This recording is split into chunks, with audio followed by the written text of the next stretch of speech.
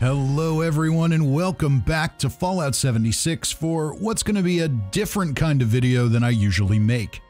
Today we're going to talk about how to transfer items between characters. I've actually had a lot of people ask me about this and lots of people request a video on it, so while it's not terrifically exciting, hopefully it's helpful.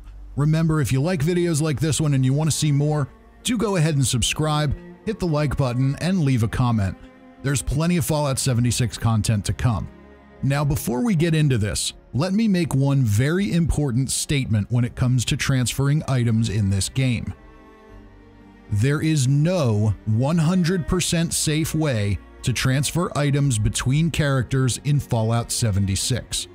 Let me repeat myself, just in case you weren't listening. There is no 100% safe way to transfer items between characters in Fallout 76. This is at least true as of now in June 2021.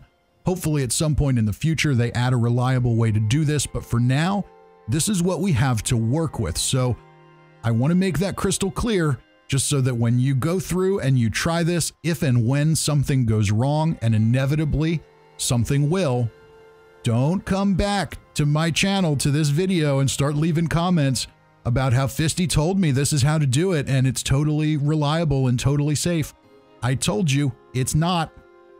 I'll say it one more time and you should all repeat after me.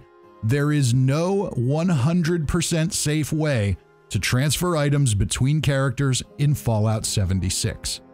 Now, with all that said, I'll say what I'm going to show you today is how to move items if you're playing solo or you just don't want to bother one of your friends. For your truly valuable items, those irreplaceable God Roll legendaries, super rare clothing or plans, I do not recommend using these methods. For those, find a friend, use the trade menu, let them hold those items for you and give them back after you switch to another character. That's the closest to 100% safety you can get, and it is pretty close. There are still weird things that can happen, but that's how you want to do that. It's the most reliable way to move items. But that's just not always possible. Some players don't have any friends to play with, or maybe it's hard to sync up times, or maybe you don't trust your friends 100%, or maybe you have 200 different things you want to move, and you just don't want to make them go through the tedious process for all of it. For those situations, these methods are really your only choices. First, we'll look at how to move things if you don't have Fallout First, using public servers. Then we'll look at how to do it using your private world. Both ways are pretty much the same, but it's worth discussing them separately. Let's take a look now at how to do this using your friends list and public servers. So when you're ready to move items and you don't have Fallout First, you'll need to find a way to leave those items in a world and a way to get back to that exact world in order to retrieve them. The best way to do that is to see which people on your friends list are currently playing. As you can see here, I can see that Thomo150 is currently online.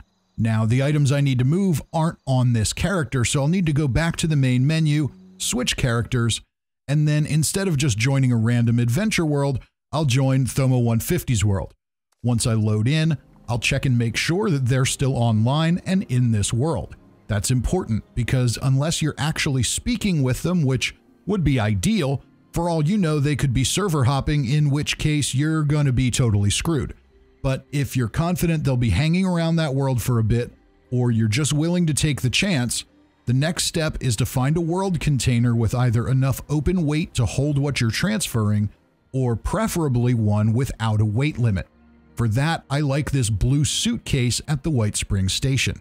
So the first thing I'm going to do here is just put a few items in the container. These are plans that I already know, so it's no big deal if something goes wrong.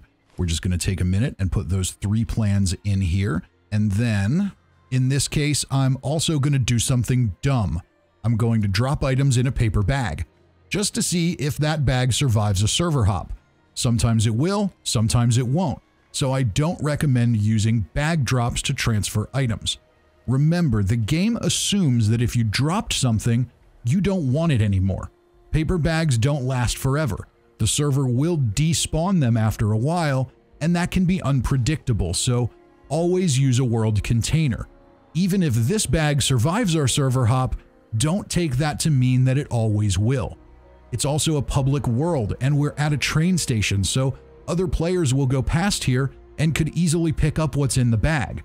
In theory, you could do this in some out-of-the-way place, but then it becomes much harder to find, and you still run the same risks.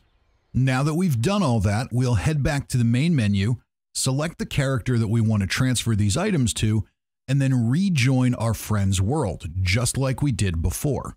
At this point, we'll load back into the world, and we just need to head back to the White Springs station to see if our stuff is still there. And we can see that the 3 plans are all there in the suitcase. We'll just go ahead and grab those up, and we can even see that the bag of explosives is also still there. We got lucky this time with those. Remember, using a world container is much, much safer. There's no reason to take the risk of using a bag drop when world containers are available. One other thing to note here, and you may have noticed it a bit when I check the suitcase, sometimes, especially depending on the speed of your system, it can take a moment for items in world containers to populate if you've just loaded in. If you don't immediately see your stuff in the container, take a deep breath, relax, and check a few seconds later. That's usually all it is, but of course, sometimes things do go wrong, and that's why I say there is no 100% safe way to transfer items between characters in Fallout 76. Now that we've got that little disclaimer out of the way once again, let's head back to the main menu and see how to do this if you have Fallout First and access to private worlds. That is a little bit more reliable. If you have Fallout First, then what you'll want to do from the main menu is just take your character that you're moving things from and just jump right into your private world. Now, one thing I do recommend when you're doing this is change it to team only. This will prevent random people who you might not know from jumping into your private world and ransacking your world container before you can come back and take your stuff. I think that's a pretty slim chance that that happens, but if you want to be as close to 100% safe as possible, go ahead and access that world as team only. Once we're back in the world, we're going to do the same thing we did before. We're going to find our suitcase, our world container with no weight limit, and I'm going to go ahead and just put a whole bunch of stuff in here. We're going to move some weapons over. We're going to move a couple of different things over to a different character. I got an unstoppable monster plan that somebody dropped for me on a stream, so I'm going to move that to the right character. And this is going to be a little more, I feel a little more secure doing it this way. Just because I know that I don't have to risk that the friend that I'm joining has maybe skipped worlds or quit playing in the middle of while I'm making these transfers. And now that I've dropped my items off, we'll go ahead back to the main menu, where now I will just go to the character that I want to use. So I'll switch to my unarmed character and jump right back into the private world. I don't need to hunt down a friend. I don't need to do anything like that. And once I load in, we'll head back over to the suitcase and we'll see that all that stuff is still there, including that unstoppable monster plan that I've been trying so hard to get on that character, and daily ops just didn't cooperate. So that's really how you do it. It's fairly straightforward on private worlds. Now, it's important to note that the reason that works on private worlds is because you have kind of a buffer period after you leave your private world. So if you leave your private world, go back to the main menu and go back in. If you do that within a couple of minutes, I've heard people say maybe up to 5 minutes. I try to do it in, less than 30 seconds just to be 100% safe. But it kind of leaves your world in an active state for a couple of minutes, just in case you were to maybe get disconnected and need to join back, or maybe they had this in mind, but I don't really think so. This is just kind of a little side benefit of having access to a private world. But that's really all there is to it when it comes to transferring items between characters. Now, it should be noted that even though that's very simple, it's still definitely not 100% safe. Because what have we said before?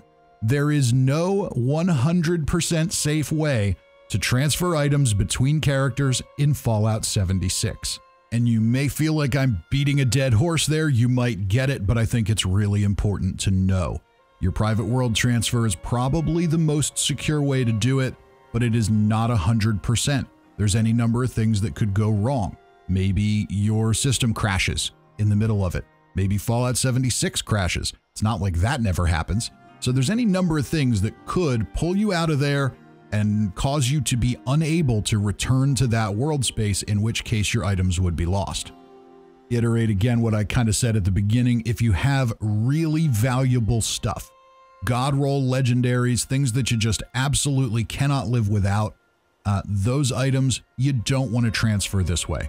You don't want to do it either the public or the private way. You want to find a friend, hand it to them, let them hold it for you so you can jump back and forth between characters. But we know that's not always realistic, and that's why I wanted to show you these two methods so that you can understand how to move things back and forth while also understanding that there is some risk to it. I hope this video was helpful for everyone. I hope you got a little something out of it. As I said, I had a few requests for it, so I wanted to go ahead and put something like this together. As always, if you did enjoy it, if you found it helpful, please do go ahead and subscribe, hit the like button, leave a comment, follow me on Twitter. There's any number of ways to keep in touch with me, and there's always a lot more to come on the channel. I hope I see you all next time. Until then, I'm Fisty McRib.